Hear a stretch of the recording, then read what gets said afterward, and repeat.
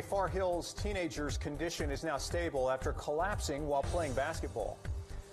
Good Monday afternoon. I'm Kurt Sieglin. And I'm Brittany Miller. Tonight, John Merrow is lucky to be alive. News 12 New Jersey's Chris Keating spoke to his coach. 15-year-old John Merrow was playing basketball for the St. James School.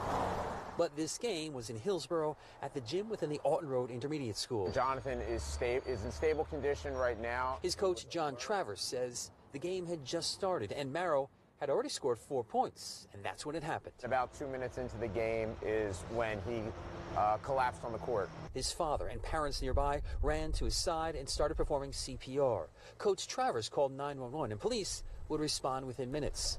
A defibrillator was needed to shock his heart before he was taken to Robert Wood Johnson University Hospital. Today, outside of the hospital, Coach Travers is relieved to report that the teen is doing well.